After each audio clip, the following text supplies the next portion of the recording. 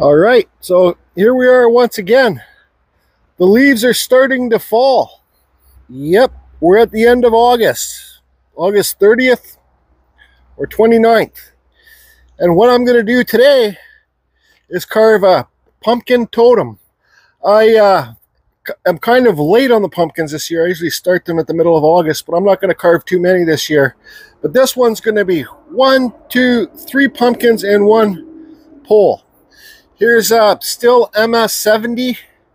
You guys can carve these pumpkins with your normal bar. This is just a normal steel bar here. You don't have to have a carving bar, but I do suggest a little carving bar like that. See how thinner the tip is? This is for the very beginning chainsaw carvers.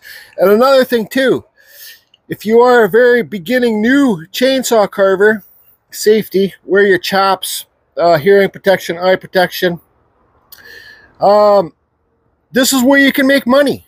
My pumpkins, I've done some really nice pumpkins over the years, like smooth and glossy and really nice shape, and they look like they're just really nice. The pumpkins that I'm doing this year are just quick cut, carve, and ship out.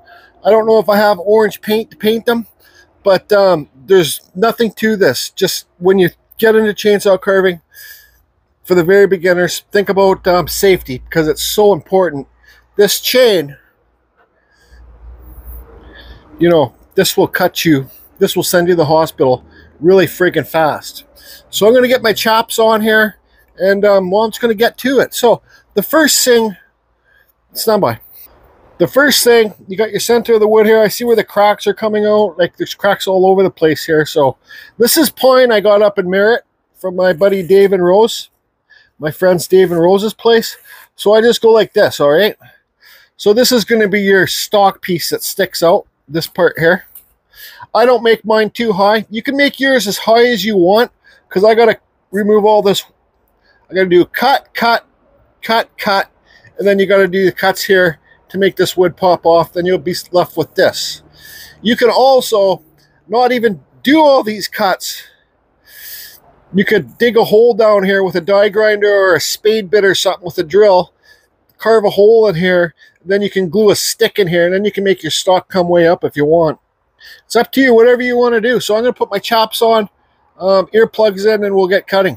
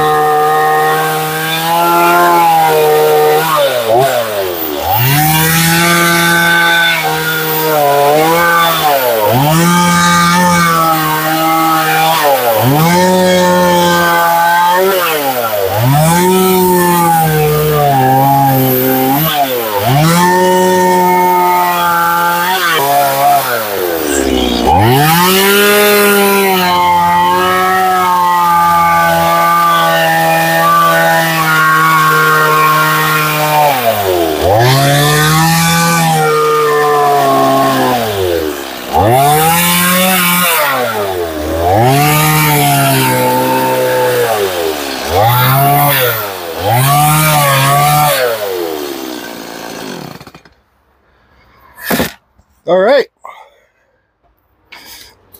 So that's just how easy it is. Thing's still filming. So I kind of rounded off the top. This is pine. That's that beetle pine where the beetles killed the trees. I guess they call it, I don't know if that's supposed to be blue in here, but whatever. So here's, pretend this is a jackalope or whatever, a pumpkin where you can take this cap off and put a light in there.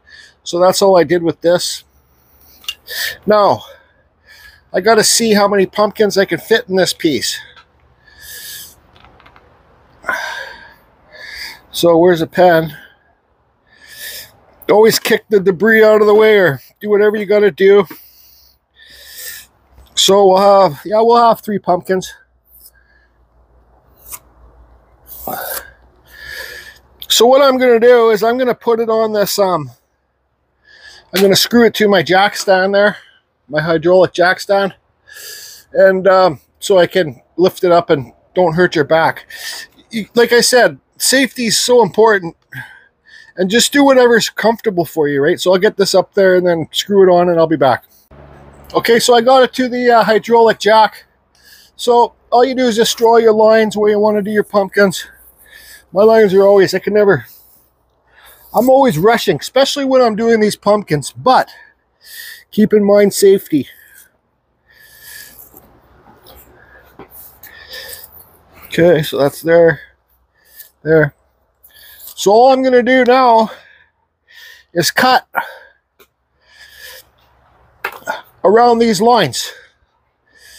Right? I'm going to do one cut center. Well, I could go like this, then like this, but I'm just going to do one cut, not too deep, about that deep. The deeper that you go, the rounder that you can make your pumpkins look. So I'll just show you.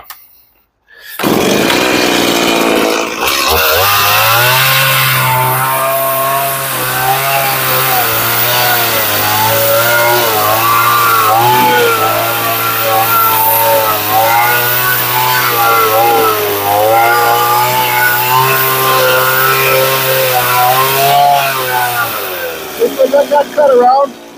I'll show this.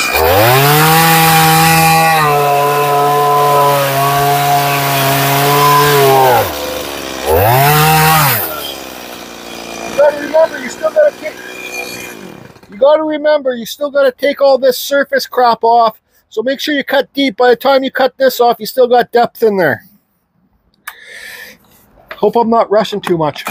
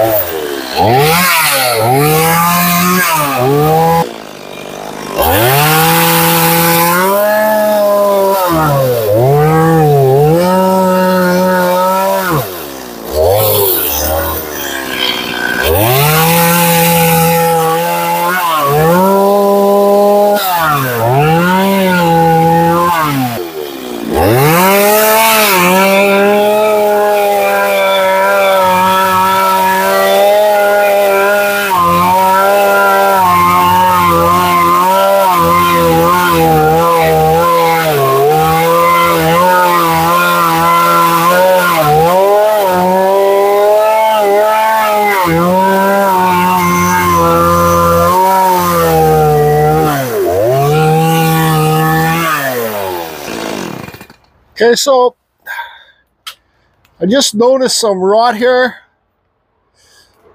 This is all rot rated here. That's okay. You just got to carve deeper. We can always make this the back side of the pumpkin too.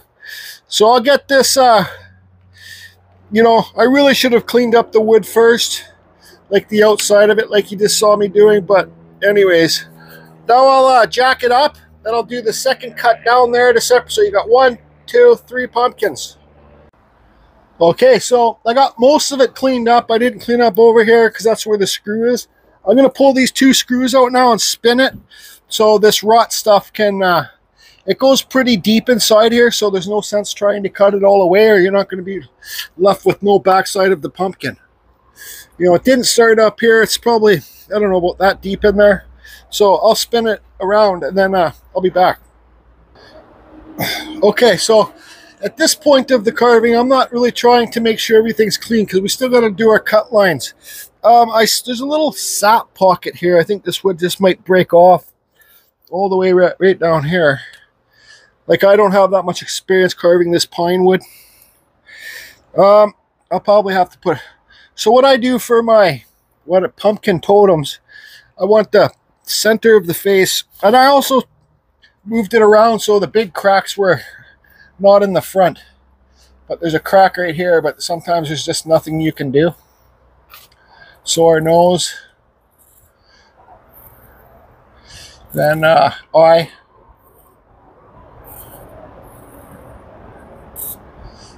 another eye. It's a friggin' pumpkin carving. Whatever. Just do what you want to do and have fun. And these are huge sellers. Even if it looks like a piece of junk pumpkin, like a 2-year-old carved it with a knife, it will still sell. Trust me. I think you make a lot more money carving them fast than carving them good. So that one's straight at you. So let's see here. Okay, well, let's put this one over here. And you can make the faces different if you want. Sorry.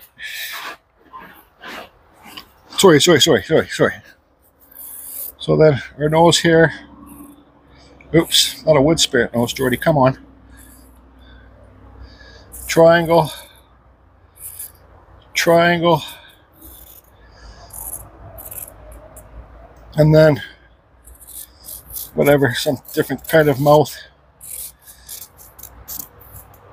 This pine wood cracks a lot more than the cedar that I'm used to using, I think. Or maybe it's just this stuff. You know, pumpkins are kind of like they have that round thing in there. So what I do is I find a crack. So this crack here, what I'll do with my saw is I'll go cut. You can go cut, cut. So 2 bevel cuts. And it doesn't need to be that deep. Trust me, it does not need to be that deep.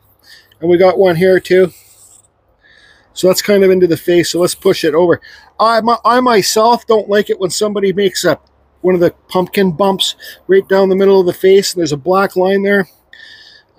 So yeah. But I got to sharpen my saw.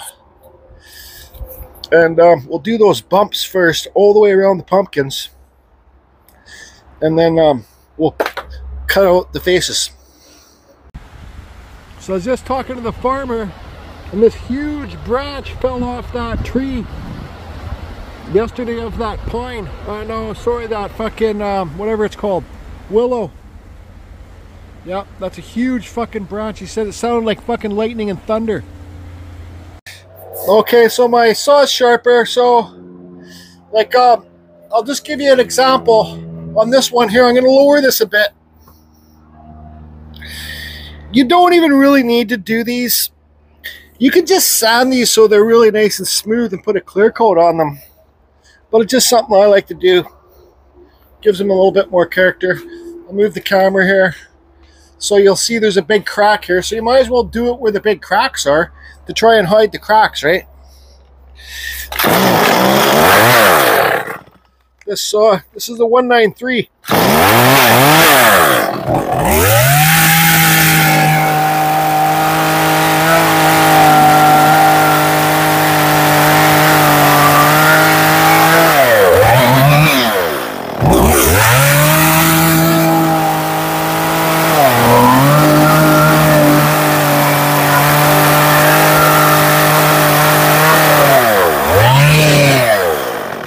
That's all you really need to do. So you get that little tiny dent in there. So I'll do that all the way around the pumpkins, and I'll be back.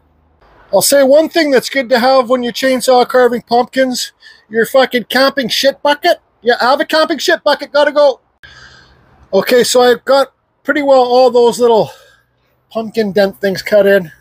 See it better here. I had to move some around. So if you have to move those around, you have to move the faces around. I had to move this face this way. I'm not going to clean up the outside of the wood yet. You know, when you're doing something like this for the very beginning chainsaw carvers, it helps to clean up the wood with your chainsaw, with the top of your chain. Like, for example, like this. Use the top of your chain, scrape it. Because for me, myself anyways, when I'm doing this, I'd much rather be here using my chainsaw than your grinder creating less dust. The grinder creates more dust. So that's just, I'm just speaking for myself anyways. So you might see me stall this saw. It's not running very good. I got to send it in for a tune-up. It's still MS193 rear handle. This saw normally comes as a top handle. It's an arborist saw. And here's your typical still carving bar. It's a dime tip. I want to use this bar because the dime tip will get into these slots better and pop it out.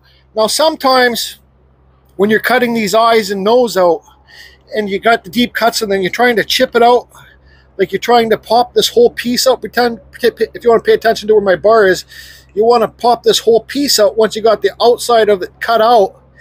Be careful you don't snap the tip of your bar when you're trying to pop that out.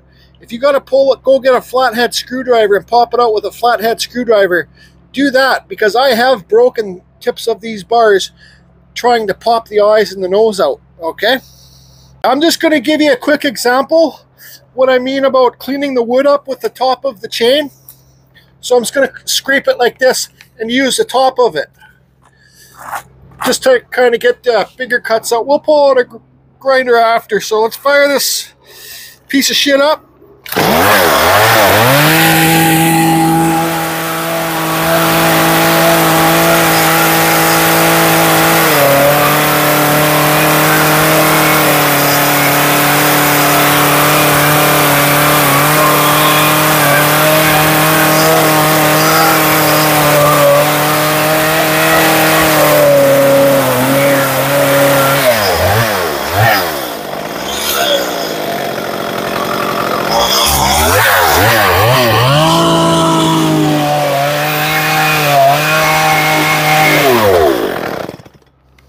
There you go, piece of shit.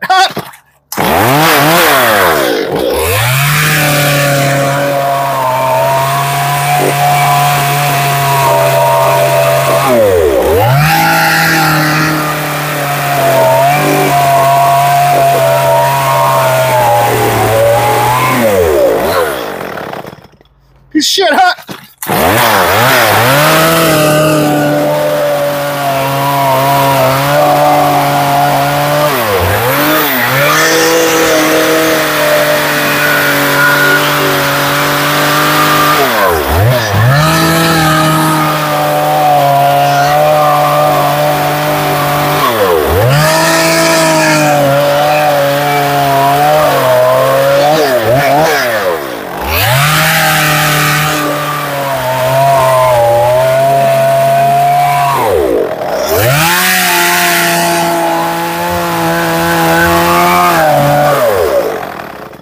So this is what I was talking about. So you got that cut out now. See that? I'd much rather use a screwdriver like your chainsaw things to pop that out than break a bar or even chance breaking a bar.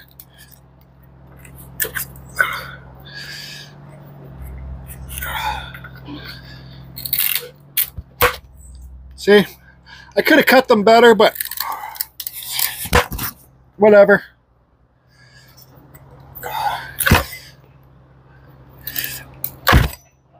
There you go. That one's good. So now what I'll do is I'll get my bar, turn it on, and see, another thing I didn't do, why this whole thing didn't pop out, because I didn't cut equal all the way around and cut to the corners.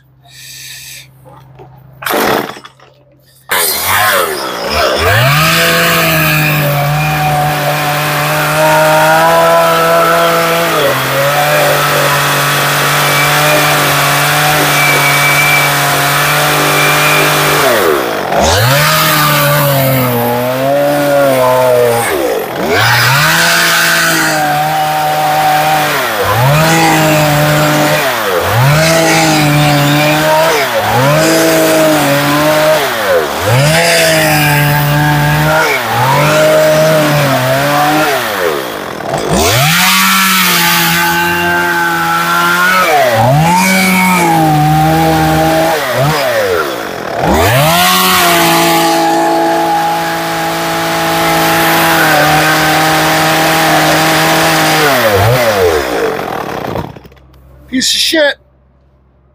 Okay, so I've done as much carving as I've wanted to do now. I'll sand it later. 1, 2, 3. So now I got black spray paint. I'm just going to spray in the eyes.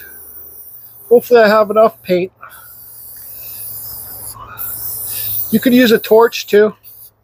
And I'll also spray down these little lines in between the pumpkins. Like that. Like that. Like that. I'm not worried about overspray because I still got a sand. There's a line.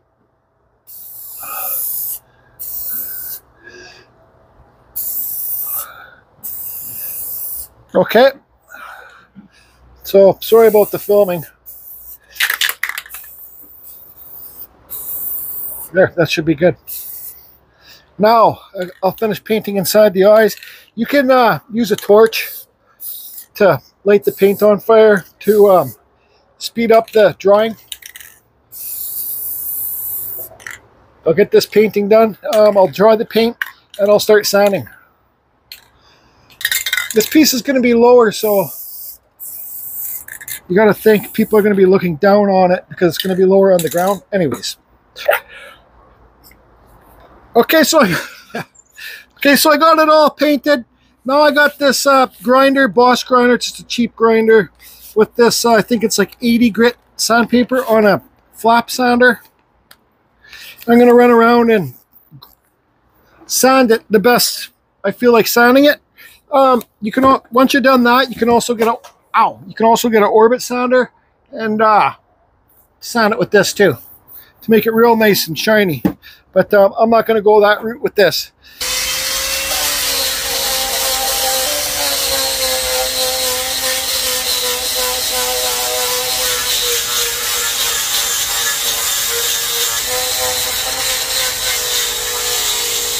Okay, so there you go. That's how you carve a simple pumpkin totem. You know, you can paint these pumpkins any color you want.